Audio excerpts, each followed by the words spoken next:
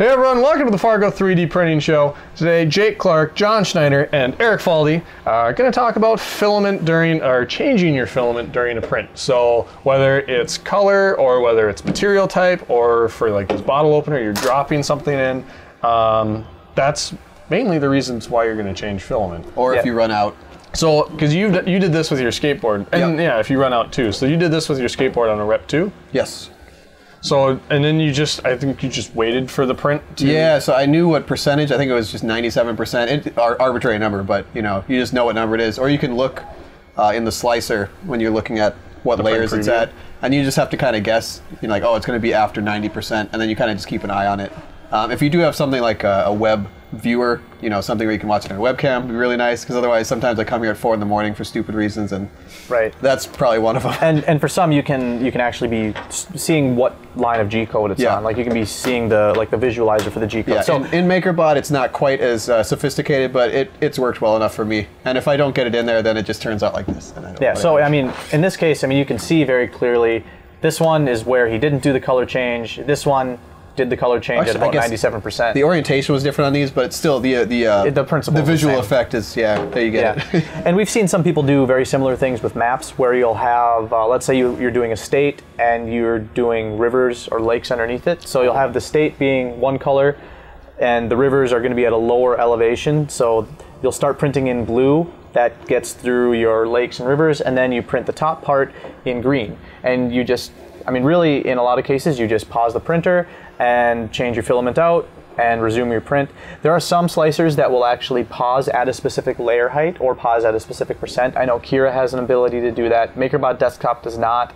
And there's just a few other slicers. You can Z-pause it in the printer itself, but it's not like you have to figure out what the difference, because I haven't touched that for like 2-3 months. I think you can actually go in and insert a line of code that says pause. I think actually on the printer itself, once you start printing, you can say pause at Z layer or whatever. Okay. But I don't know if it actually matches up to the print viewer. Oh. Now that I think about it, and that's why I haven't messed with it for like 2 years. Sure. So I think it's there. So color changes are one thing that you can do this for. Another one is if you're trying to insert an object into a print. So a bottle opener is a really good example of this.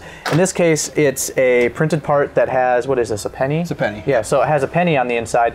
So for the bottle opener, you just need that penny to have the extra strength, because otherwise it just wouldn't hold up to opening multiple bottles. It would end up breaking or cutting through the plastic after just a few tries. Yeah, I have a friend, he's from India, and he took this to India during summer break, and a lot of people are, where'd you get that American penny? They all know what American money looks like, I guess. But then he ended up breaking it. I did give him another one. So thank you for spreading the word. Yeah.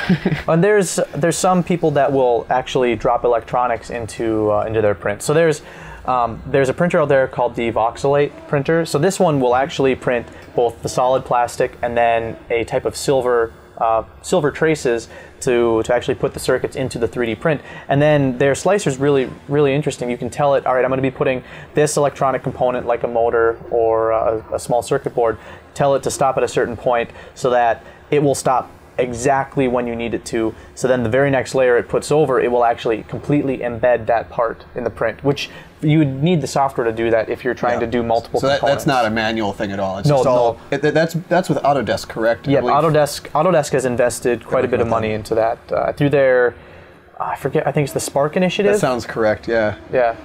I was trying to think of what it was. That sounds good. Anyway. So inserting objects into a print. Another really common reason you'd want to stop and change filament is if your spool of filament is about to run out. So we like running our filament spools all the way down to the very end if we can. It's just, otherwise we have to throw the rest of that spool into the scrap pile, and it'll get recycled eventually, but it's always great if you can get... It starts, when you print as much as we do, we have, oh man, we probably have Gaylords. We probably have half a ton of just 3D printer scrap, whether it's prints that have gone poorly, little scrap, support material, and of course the remnants of spools, because it doesn't make a lot of sense for us to keep just that very last layer of a spool, because there's not a lot of projects that use that small amount of something filament. like this or like a little trinket you can get away with, but it's far and few between. Yep. So then we end up having to keep that spool. That takes up space and having to just store it. So it's always great to use the very last bits of the filament.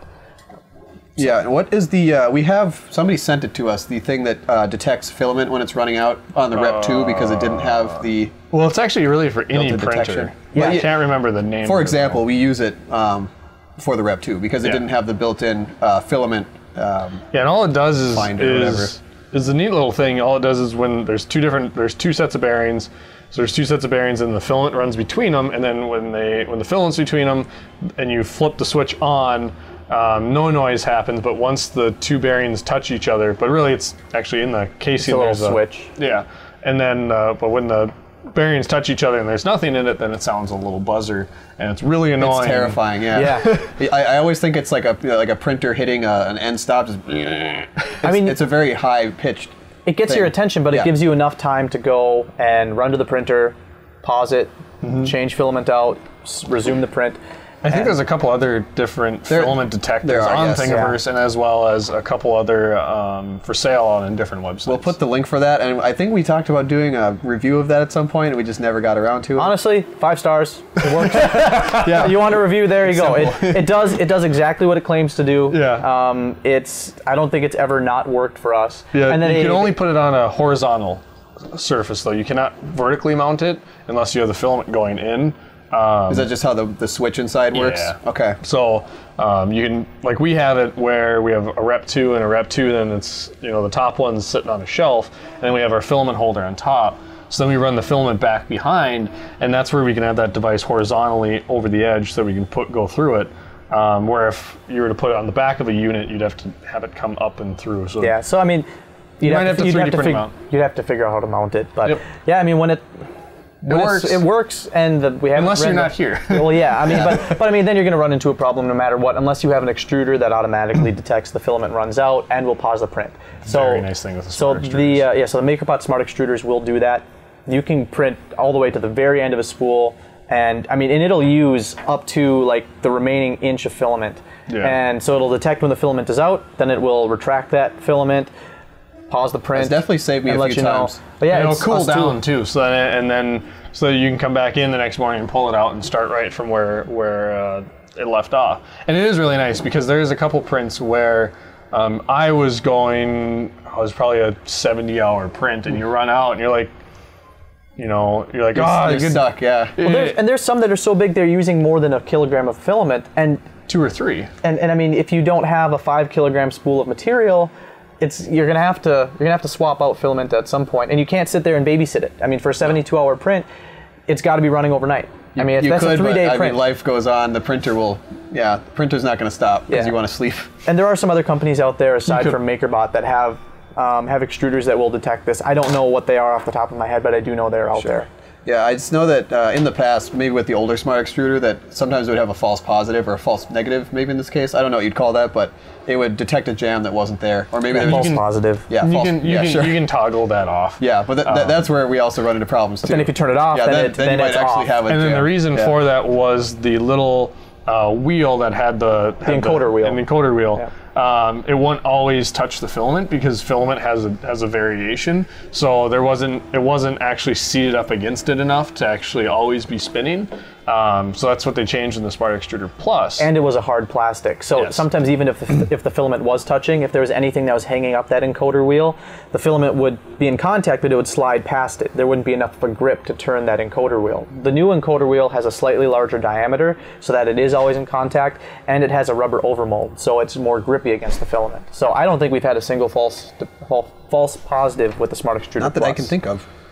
So Smart Extruder Plus, really such a huge upgrade over the original. Yeah, if you're on a 5th gen unit of MakerBot, go out. First request to see if you can get a Smart Extruder Plus.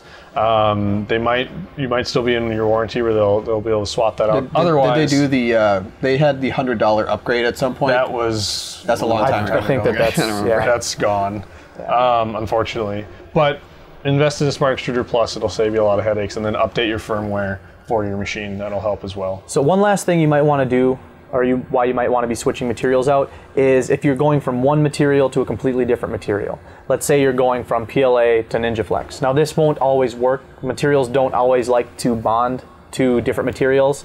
But let's say you're doing a coaster set and you want to have the hard coaster part and you also want to have a grippy part that will be against the table. So you'd basically be printing, you'd print the Ninja Flex part first, so that's your grippy part, and then you print the PLA on top of that. But again, not always guaranteed to work. PLA doesn't always like to stick to Ninja Flex. Not all plastics, just because it's a plastic or it's a printable material doesn't mean it's going to bond to another printable material. Yeah, polypropylene is one that does not like to stick to itself. No. So that's why you don't see a lot of polypropylene filament out there. Yeah. But I think that takes care of changing filament mid-print. We hope you are liking this new format. We're trying to keep it short, trying to keep it just to one topic per podcast. If you have any feedback, definitely let us know either in the YouTube comments below here, or if you're listening to the audio version, shoot us an email, support@fargo3dprinting.com, or really hit up any of our social media channels. Just yell at John for any of it. Yeah, we are responsive. We may not always, or we are listening. We may not always get an answer to that question right away, but we are taking note of it. Yeah, a lot of cool stuff coming up soon. Like we have an interview that we just shot. I won't say what it is yet, but I think it's going to post. It'll probably be out before this. Yeah, before this, because very time sensitive. And then, yeah, we have another interview later this week. So. Yeah. All right, so on behalf of myself, John Schneider, Eric Faldy, and Jake Clark, we want to thank you for watching/listening to the Fargo 3D Printing Show, and we hope you will listen to the episodes we have going on in the future. So, all right, bye.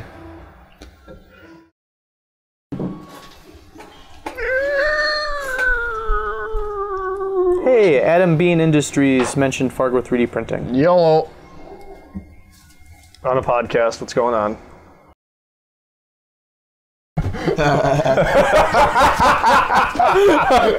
Yes. I like the old Elmer Fudd, the fat one.